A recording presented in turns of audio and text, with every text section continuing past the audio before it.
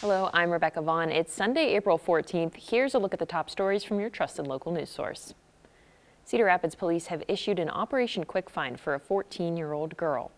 Officials say Lexi Dale was last seen Friday around 2 p.m. on 12th Avenue in Cedar Rapids. She was wearing black leggings, a red hoodie, and black shoes, but she has access to other clothing. Police describe her as white, 5'4" and 150 pounds. Officials say she has a birthmark on her left cheek, and there are concerns about her mental health. Police say she could be heading to San Diego, California. Anyone with information on her location is asked to contact police. An Indianapolis man has been sentenced to 10 years in prison after pleading guilty to a robbery charge. That's according to court documents. 27-year-old Kenneth Reed was arrested in June last year in connection to the fatal shooting of 31-year-old Lonnie Burns of Dubuque in February 2023. Reed was initially also charged with first-degree murder in the case. That charge was dropped after Reed took a plea deal, pleading guilty to the lesser charge of second-degree robbery. One person has died and several others are hurt after a UTV accident in Muscatine County last night. Authorities say a side-by-side was traveling north on Burlington Road in Muscatine around 8 last night when it hit a deer. The UTV left the roadway and rolled multiple times before coming to rest in a ditch. One person died and 3 others were taken to a local hospital with injuries. Iowa State Patrol says the crash is under investigation. Saturday, around 100 people gathered in downtown Iowa City to protest the closing of a University of Iowa program designed to help victims of sexual assault. Last week, the University of Iowa announced it would be dissolving its rape victim advocacy program.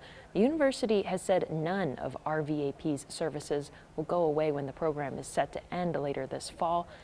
The Iowa City-based nonprofit Domestic Violence Intervention Program will step in and provide a crisis line, access to sexual assault resources, and more. But people on campus are worried this change will make it harder for students who need help to get it. The organizer of the protest says it's important to continue providing access and support for all. That it wasn't just cishet white women that we saw making statements. It was everybody making statements. And unfortunately, male victim survivors of abuse go completely unnoticed. Trans people go completely unnoticed. Another concern is that DVIP wouldn't have the ability to provide the same level of service as RVAP. But DVIP's executive director says the organization is already working to increase staffing and funding, so it's prepared for the additional need. I think the most important thing is that victim survivors that are in our communities throughout the 8 counties know that services are not disappearing. They're not being absorbed. They are being moved. And that means that services will be available in the same fashion that they have been. According to the University of Iowa, services will still be provided by the university till September 30th, when they will complete the transition to be fully under DVIP. And starting today, the eastbound I-80 entrance ramp at the West Branch interchange will be closed for construction crews to work on the new eastbound I-80 alignment.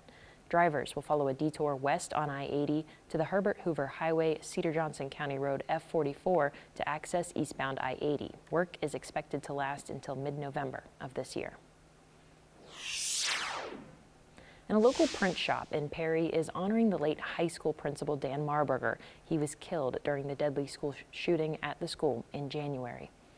For months, employees at Atelier at 1109 in downtown Perry have been working around the clock filling orders to make t-shirts with a special message.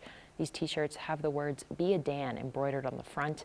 It's the store owner's tribute to Marburger and his family. She says the proceeds go to a scholarship fund set up for his grandchildren. She shares what the phrase "Be a Dan" means to her.